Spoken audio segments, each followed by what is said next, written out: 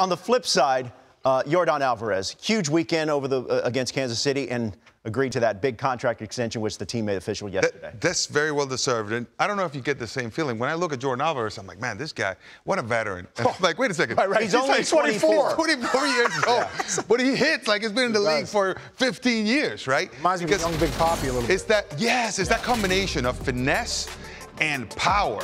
And he had this game the other day, going placata twice. Look where it goes. Look where that ball hit. All right, this one. Wait, go back. Yeah, go back. That's worthy. That's what. No one hits him out here, folks. You need to understand. Okay. Off the facade. Look, this is up there. Now, the reason why we laugh is because Kiss and I have been to this stadium.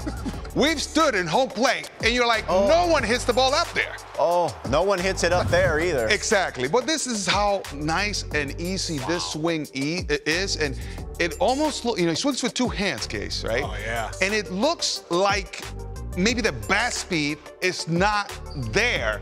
But let's talk about torque, all right? Let's talk about torque. I love, classic defenders. They have a lot of torque. And the load that they're able to carry initially, that first move, when you get that combustion, here comes that torque. And even though the barrel of the bat may not be moving at high speeds, or at least it doesn't seem like it, the power that he exerts on the baseball, I want you to pause it at contact. So we're gonna click right here, go a couple clicks, boom, contact. From there, from that stretch that you talk about to here, that torque that he creates, reminds me of a classic defender. Okay, maybe not a Ferrari, but, the defender can pull some heavy loads, and that's all that matters. At the end of the day, he gets that barrel to the baseball. There's no ballpark on earth that can hold them, but he does not sacrifice finesse. Yeah. We talked about placata. That ball was absolutely crushed. Absolutely. Where did that ball land? Yeah. All right. Look, we talk about this false dichotomy between finesse and power. It's false. You can be a finesse hitter and still let that ball just jump off your bat for home runs. Hitter first, power later. But this guy's combined them in both. Now, look at this. This is the stat. This is called the placata rate, officially, by the way. All right? This is per swing. You're going to love this, Case. Because this is hard hit percentage per attempt. Meaning that if you swing and miss, it counts. If you foul a pitch off, it counts. So every single time you swing, we're counting how many times you hit the ball hard. He is at the top of the list. Well, this is our hit ball percentage, but per swing is what matters. Right. All right? If you look at that hard hit ball rate, sometimes it's deceiving because I can go 0 for 9, swing 27 times and whiff. And then if I hit that one on the 10th at bat, the first one, and I hit it hard, my hard hit ball rate is 100%. Right. That's deceiving. What happened to the 27 whiffs that you just had? No, this tells the truth. This guy, every single time he attempts to swing, he's the best at it. Wow. There it is.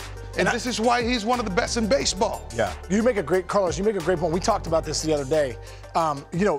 Hitters, even power hitters, guys that are looking to hit the ball at the ballpark, listen, home runs are mistakes. Guys are up there trying to hit the ball hard, right? Usually back up the middle or in the gaps. If you catch one a little out front, or if you catch one just perfect on a bad pitch, 30 to 40 mistakes a year, one of the best home run hitters in the game, right? Yes, so you've got 600 at bats. You make a mistake 30 to 40 times, one of the best home hitters in the game. That's how you have to approach it to be the guy that hits for average and hits for power. And look, Ruffalo, let me interrupt you because this is a great point that Case is making. I look back at my career. I was a guy that struck out a lot, hit for power, and walked. The three true outcomes we talked about earlier. Yeah.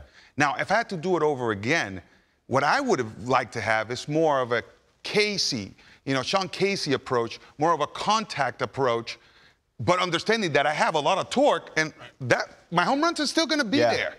So that, combination of finesse and power, you achieved it. Yeah. You were hitting over, plus above 20 home runs and hitting for high average. That's what I would teach young players. Yeah, he's got to hitter first.